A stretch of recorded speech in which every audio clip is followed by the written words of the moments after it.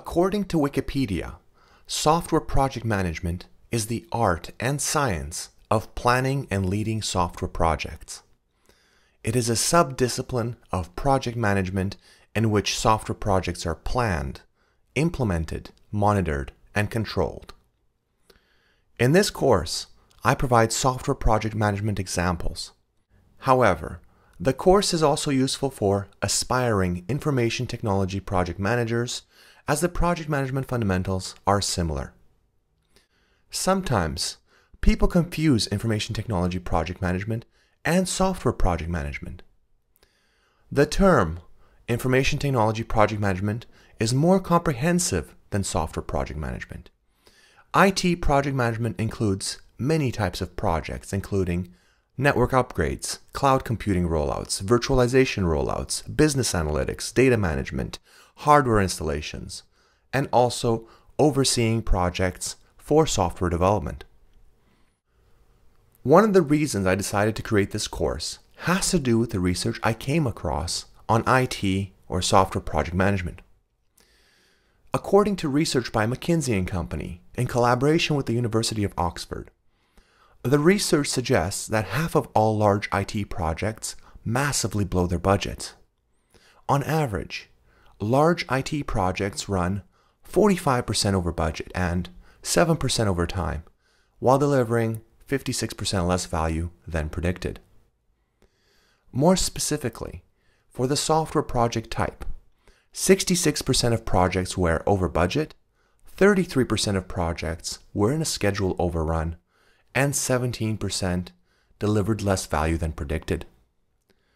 Now, this is a terrible situation to be in, assigned with the responsibility of leading something where the odds are stacked against you. This is the main reason I decided to create this course. I wanted to help provide a reliable, quick, and to-the-point guide that aspiring or practicing project managers can refer to reinforce their practice in this field. Because software projects run the highest risk of cost and schedule overrun, knowing the software project management process inside and out can help prepare and protect you while in this role. The companies that initiate and execute these projects expect a return on their investment. After all, software projects take a considerable amount of effort, time, money, and resources, and expecting nothing in return would be ridiculous. Some people believe that simply knowing project management is enough to lead a software project. However, even though many project processes are similar, the engineering principles of building an application is different than constructing a bridge. In this course, I combine some of my knowledge in software engineering and project management with official body of knowledge of the project process so as to create a great guide for managing software and IT projects.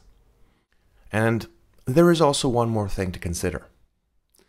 Sometimes, at work, individuals are placed into positions that they are not yet ready or trained for.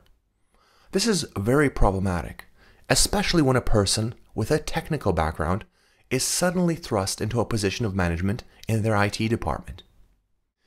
Now the promoted individual is expected to know a lot of things about a lot of different topics, and they are also not prepared or given any training. To prepare for success, this course is designed with the most important terminology of IT or software project management. This course is useful for both new IT software project managers and future managers as well.